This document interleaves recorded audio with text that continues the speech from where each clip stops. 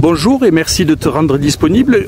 Est-ce que tu peux s'il te plaît te présenter pour que les supporters carcassonnais fassent connaissance avec toi? Alors bonjour, je m'appelle Lilian Pichon, je viens de faire 22 ans.